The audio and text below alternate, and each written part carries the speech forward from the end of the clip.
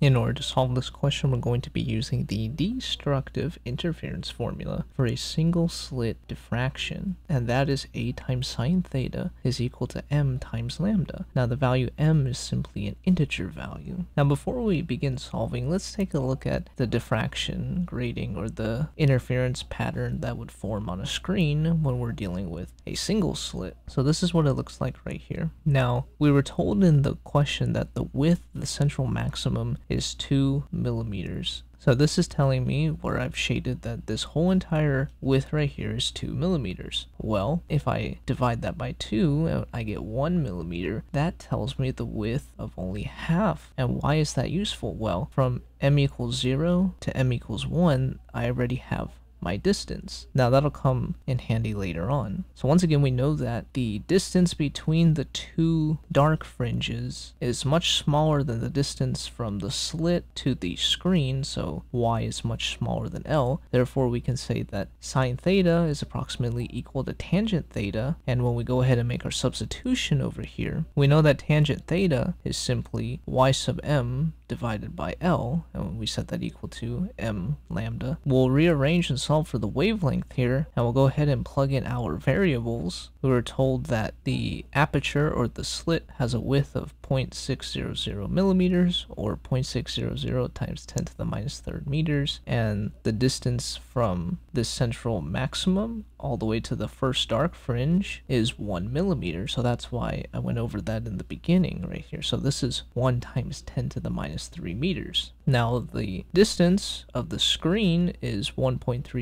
meters, and our integer is m is equal to 1. This will give us a wavelength of 462 nanometers.